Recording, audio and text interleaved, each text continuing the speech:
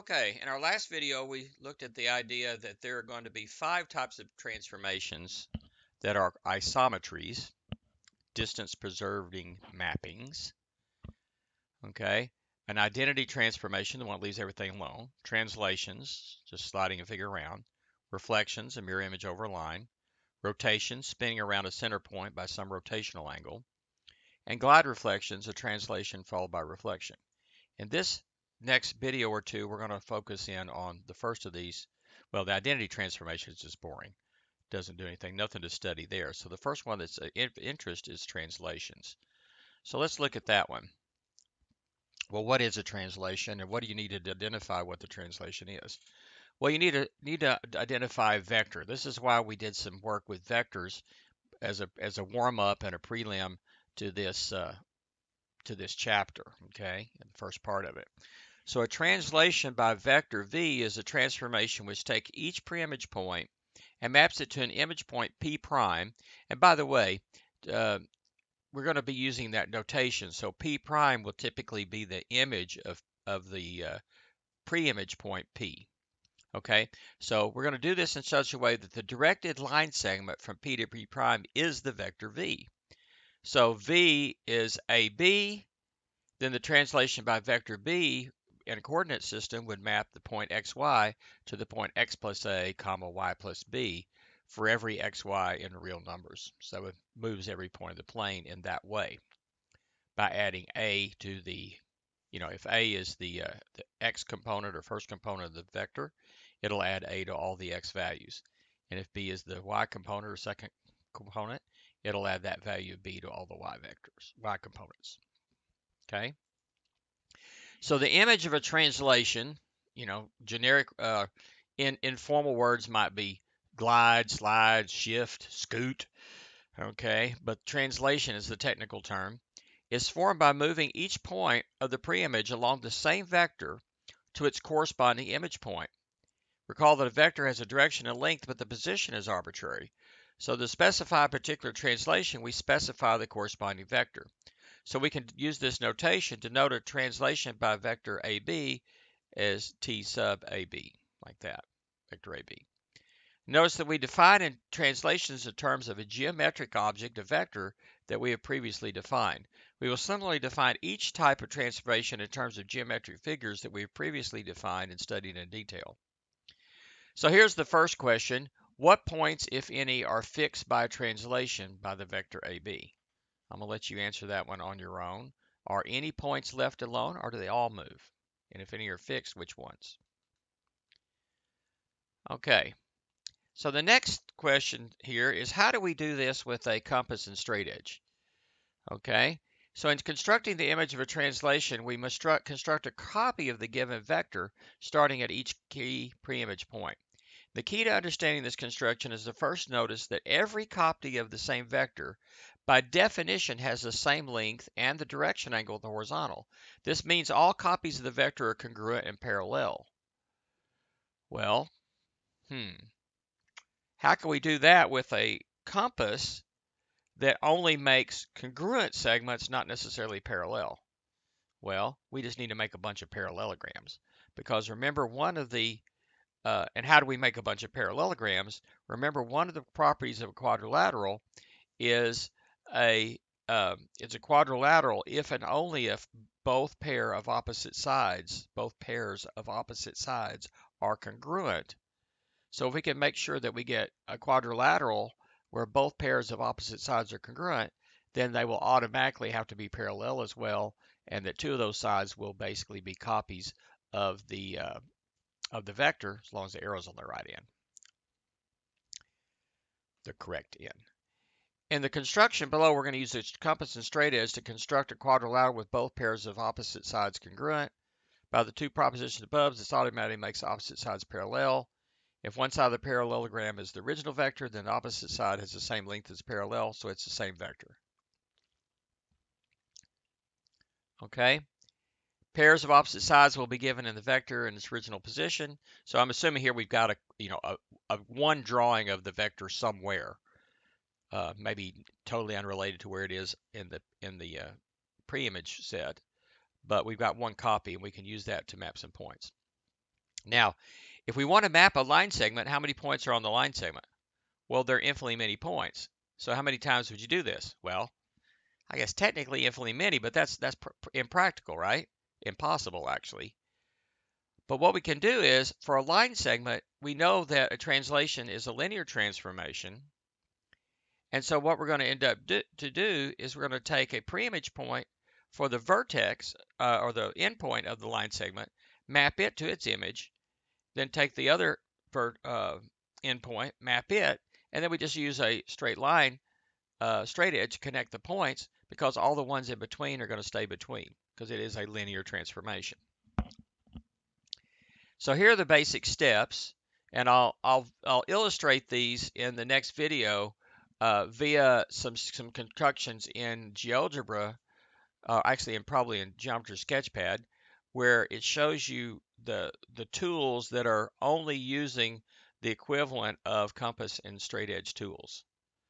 Okay, so here's what we do. We set your compass to the length of the given vector v, mark an arc of this radius with center at the preimage point. Go at least go in the general direction of the vector and mark part of the arc. You could mark the whole circle. Set your compass to the length from the start of the original vector to the preimage point and mark an arc of this radius where the two meet will be where you need to go. If it meets twice, you should be able to visually pick out which one's going in the right direction. Okay, and by connecting up the points OA, A prime T, you'll get a parallelogram. Of course, we don't have to draw the whole parallelogram out, but we can connect up the appropriate points, draw that vector in, and make our image points. And then if we're doing line segments, put our straight edge between the image points to find our image line segments. Now, there it is. There's a lot of stuff going on here. It's going to be a lot easier if you see me do this in a video. So the next video is going to take advantage of show you that. We are taking advantage of the fact this is a linear transformation. So it maps lines to lines and line segments to line segments. And so even though there are infinitely many points, all we really have to worry about here is 3. But at the end, look what happens here. Notice that here's our vector. We end up making a copy of the vector here, going from A to A prime, a copy going from B to B prime and C to C prime. And you can tell there's a lot of busy stuff going here, but if you look, there's a parallelogram right there. There's a parallelogram right here, and there's one right there as well. So you have to get those things, and all the circles or parts of circles are all done to get you where we need to be to make the parallel lines. And then we can think of this as just slide. At this point, A is just sliding down this vector to here. Meanwhile, C slides down that vector to here, and B slides down, and the whole triangle is just going to slide right down this way to this one here. You'll see that in motion in the next video. The exercise that you need to do is with the compass and straight edge, just draw some triangle. It's best if it's not a special kind, like make it a scalene triangle. That'll be the best. So all the sides are different lengths and all the angles are different sizes. And then draw a vector just over here somewhere. And then use your compass and straight edge to physically draw that. Okay, we'll come back to the next video. We'll go over some of this in a little bit more detail, and it'll make a little bit more sense to you. We can also use translations using tracing. So we can use tracing paper or hamburger patty paper or transparency paper.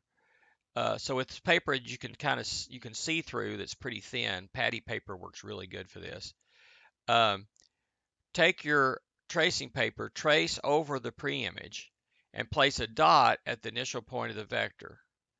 This is the hard part. Without rotating the paper, slide the point from the beginning of the original vector to the end of the original vector, and then you'll see your trace making that slide, making that translation, and where it ends up should be the image point.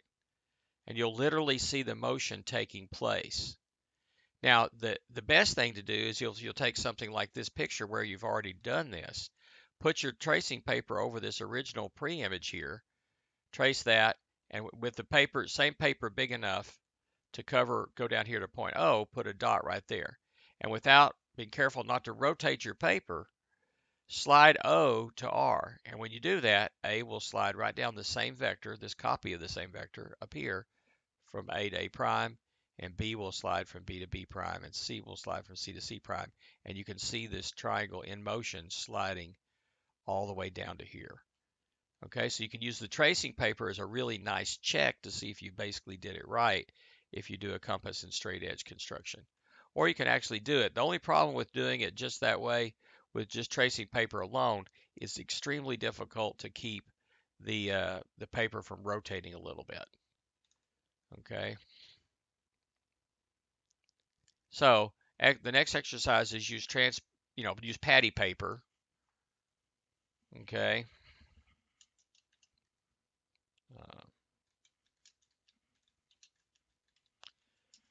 Trace along each of the original figures and so forth to do that. Now, next we talk about what are some of the Geometry Sketchpad commands. Here they are. I'm just going to leave it there on the screen. You can pause and read those if you want, but the next video is going to show you how this is doing in Geometry Sketchpad. Okay, and then we'll come back maybe a little bit later and look about how we do it in GeoGebra, but here are the commands for doing it in GeoGebra, which you're probably more likely to have at this point. And again, I'll come back later and do that. And then here's the exercise. Create a single GeoGebra activity. Include both a static copy and link, okay, but construct a general triangle.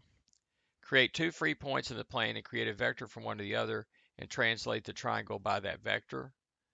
Another is to create an input slider box combination for the parameters delta x and delta y. Create the vector delta x, delta y in algebra view and translate the original triangle by that vector. And the other way to do it is by magnitude and direction and do slider input box combinations for the magnitude and another one for the direction parameter. And then the algebra view, create the corresponding vector, making use of your knowledge of converting from magnitude and direction to horizontal and vertical components and translate the triangle by that vector. Okay, I think I'm going to stop there and go on to my next video, which shows you some of this a little bit better in Geometry Sketchpad.